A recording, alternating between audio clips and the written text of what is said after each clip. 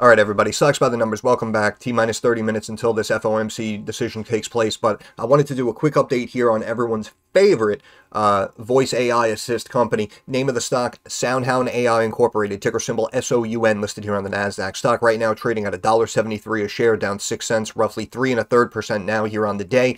But I mentioned in the Discord, again, Discord link in the description of every video. Free to join. You guys can come in. You can talk about stocks. You can talk about the weather, whatever you want. But I've been mentioning in the Discord that we could potentially break below this short-term support trend line here at around $1.77. And then if that happened, we could potentially retest this bottom long-term support trend line here at about 171, it looks like. And you can see today the stock down 173, hit a low of 172. So, long story short, in my opinion, I think it is a screaming buy across the board. I thought anything at around 2 and change was a good buy. Here at sub 2, in my opinion, you don't even have to ask me.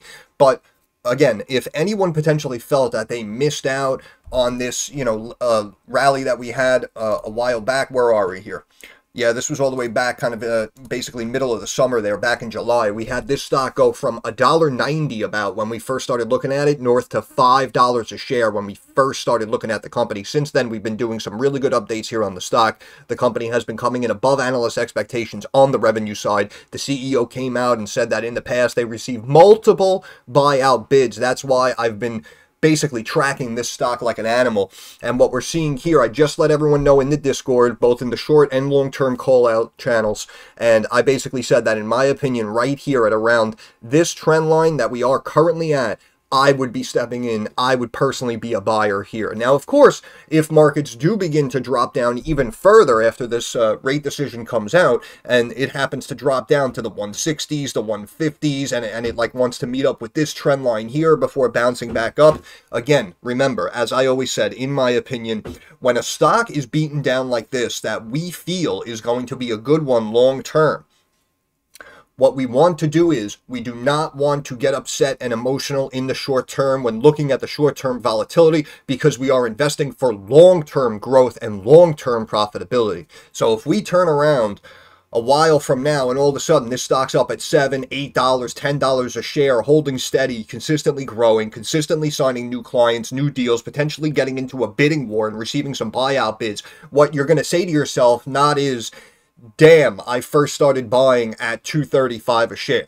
That's not what you're going to say. What you're going to say is, I remember constantly seeing those videos. The stock was between like 230, 240, all the way down to 180, 170. It was an all-you-can-eat buffet on this stock at around $2, average price.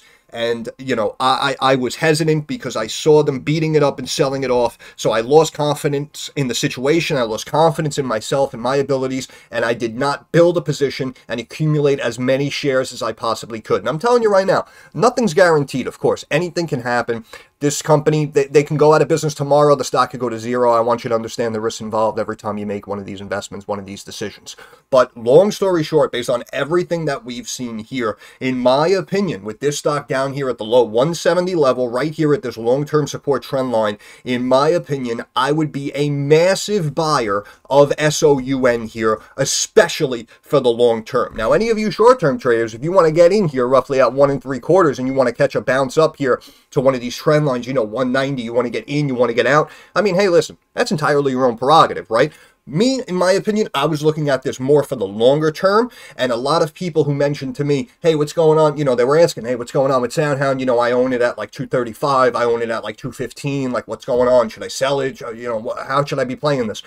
In my opinion, if I liked it at 230, 220, 210, I absolutely love it down here at 170. Again, we have a growing company that has received bids in the past that they pushed to the side because they saw bigger and better things down the road, right? This was not going to be, as they say in one of our favorite movies, Boiler Room, one of our favorite finance movies, they say potentially this is not going to be the alternative. This is going to be the standard. And there are potentially other companies out there that could say that they're kind of in the same realm as SoundHound. However, at the end of the day, it appears to me, in my opinion, that SoundHound AI is doing it better and bigger than everyone else. Again, signing big clients like Jersey Mike's, Krispy Kreme, White Castle, implementing their voice AI throughout their drive-thrus, saying it increases efficiency like crazy. It frees up some of the time and some of the labor for a lot lot of the workers there. So, you know, it looks like a winner across the board, in my opinion. And again, of course, we could potentially break through this trend line and drop down even a couple of cents lower. However, again, if I liked it here at 170 and change, they want to bring it down to 150, no problem. I'll take it, brother. But here, let's switch over to stock charts very quickly, and I'll let you go. As you can see, the stock has gotten beaten up, dipped below this 50-day moving average, been staying down below this mid-Bollinger Band. However, again, in my opinion, I just feel like this is basically a big consolidating period. And if and when the company beats earnings again on the revenue side, at least for the next quarter, again, let's take a look. As we can see, earnings not coming out until early March here on this stock, but going back last quarter, again, we can see, yes, they missed on the EPS side, but I mentioned that when we're dealing with these micro caps, these small caps, these stocks in their state of infancy who are first starting out to build their business and expand their footprint, in my opinion, revenue reigns supreme. And you can see that this company is consistently coming in above analyst expectations on the revenue side, growing even faster than Wall Street anticipated. So that's why I feel like, in my opinion, this is going to be a potential long-term winner. And even if we only get back up to that cap level of around 5 and change, I mean, from this point, you do the math, you're talking about roughly a 200% return. But down here, you can see the bottom Bollinger Band on the daily, 169. In my opinion, that really should be the low of the lows here with this stock. But of course, anything can happen. The MACD looks like it potentially just crossed to the downside. However, again, I have a feeling that, you know, the bottom may be happening and forming very soon here, and we could potentially be in for a little bit of a U-turn rally back up to that potentially $2+ level. RSI down here at 38 hasn't technically hit that 30 benchmark, which you can see that usually when it hits around that level, that's when it has the little bit of a spark, a little bit of a rally. That's when the volume starts coming into it. And that's why, again, I feel that, in my opinion, even in the next day or two, if they want to continue to beat it up for the rest of the week and bring it down a couple of cents per share, I still say it's a buy. And we can see, again, bottom Bollinger Band, 169. Let's check the pivot points very quickly here before we switch over to the weekly. And we can see, again, look, bottom support level, ran the mad, bottom support level, roughly 167. So that's why I'm saying, again, you know, we could potentially drop a couple of cents. But overall, I am liking SoundHound here at these levels.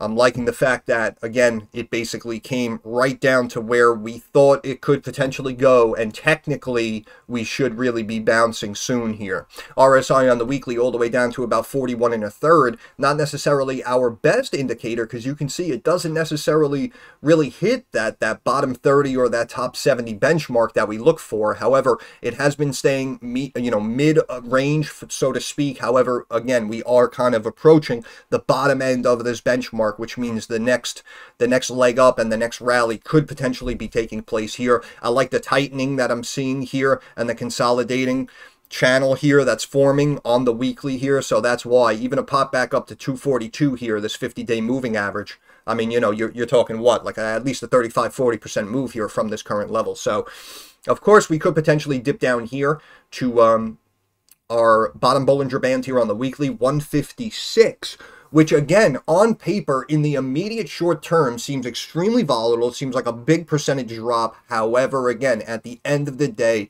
this is more of a long-term investment as opposed to a short-term trade. So whenever you want to get out, of course, it's your money. It's entirely your own prerogative. But in my opinion, if I began buying it here at 180, 170, and then they dipped it down even further into the 150s, even 140s, wherever the hell they want to take it, I would be buying and accumulating shares like a freaking animal. And that's just my opinion. But here we can see also the MACD looks like it's basically flat, potentially crossing to the downside here on the weekly. We drop down that, and again, I could say anything can happen, but if I like it here at 170 and change, if they want to give me this stock down here at 1.5, no problem, brother. I would say thank you with a smile on my face. But that's just me. That's just the way I'm looking at it.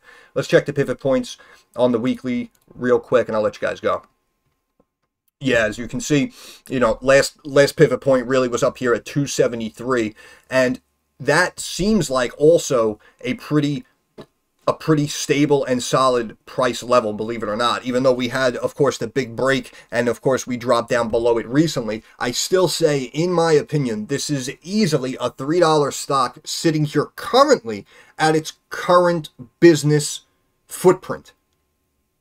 And of course, in the long term, I'm expecting bigger and better things. Again, with the hype off of it, you can see the stock went up to about $5 a share here mid-July when word got out. And that's why I'm telling you now, if this company does consistently keep signing new clients, new deals, potentially licensing out this technology even, but of course, more importantly, with the CEO mentioning that they were approached in the past with buyout bids, in my eyes, it is not even a question whether or not there is value here.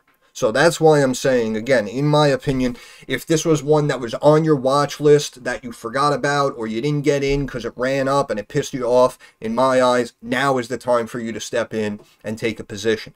If you began buying this stock up at $2.25, $2.50, $3, and now you're down, 30, 40, 50%, whatever the case may be. In my opinion, I would average in and add to the position, build the position, accumulate as many shares as possible, because I'm telling you, if we turn around 1, 2, 3 years from now, and this stock is holding steady at $6, $7 and change, consistently signing new clients, you're not going to remember the fact that it went down first after you bought it instead of going up.